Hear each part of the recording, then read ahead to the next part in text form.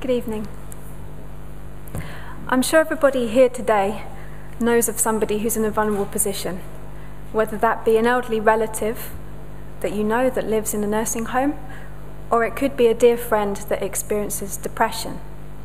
So Community Conscious offers low-cost complementary therapy to vulnerable adult groups like this who have low access to a preventative approach to healthcare, but a high potential to benefit from it. And I'm here today to tell you how complementary therapy can build community and how together we can make a difference to people's lives. So I'm a massage therapist and founded this project. And after I graduated, I went to Bosnia to offer free treatments to people that had experienced the civil war through a charity called Healing Hands Network. And what I learned from that experience was that people wanted to be seen as an entire person, and that touch was a really powerful way of bringing people into connection with themselves, to be seen as a human being. And at that point, I wanted to offer complementary therapy to anyone in need, regardless of their background. And Community Consciousness is an extension of that wish. So who are we? We're a team of 16 professionally qualified therapists, and we offer individual treatments and blocks of treatments to the service users and the support staff of organisations around Bristol, like the Young Mothers Group Trust, and also like Second Step, the mental health charity, who are the focus of this funding bid with the Lloyds SSE. And we offer these sessions from our treatment rooms in the wellbeing rooms in Hamilton House, as well as in outreach at the day centres of the organisations. So to look at the bigger picture, there are cuts in government funding at present, and this is leaving vulnerable adults in a more vulnerable position. That is, people that experience isolation, long-term unemployment. And so, to put that in perspective, 1 in 4 people will experience a mental health issue in their lifetime. And each year, this is costing the NHS £77 billion in lost productivity, healthcare and benefits. So it's not just an issue that affects individuals like you and I, it's an issue that affects everyone. So why are complementary therapies important for the groups that I mention? Well, in my experience as a massage therapist, it's all about connection.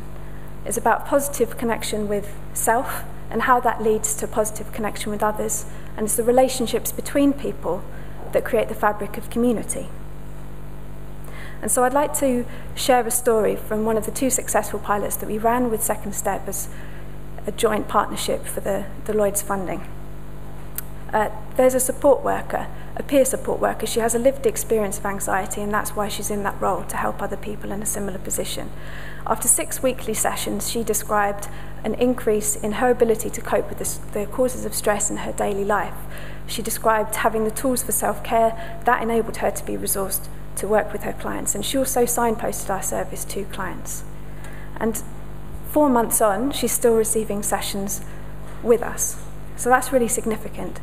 And the preventative approach to healthcare is important because we help to nurture people before they reach crisis point. And we hope to alleviate the demand on the already stretched resources of the NHS. So what next?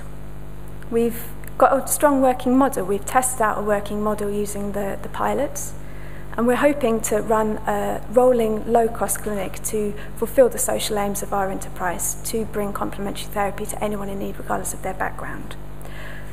We need to become more financially sustainable. We've already come very far, but I mean, that's why I'm here today, to talk with you. So one idea that we've had, we're currently launching an on-site clinic in the premises of businesses.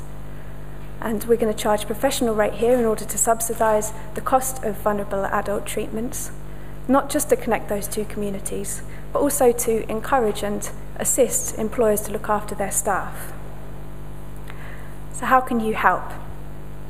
We need you to use our service. If you're a corporate business, if you're a social enterprise, or just an individual in the audience here today who's wondering, how can I access this? Come and speak with us afterwards, and we can tell you how we can tailor a package of treatments to suit your needs.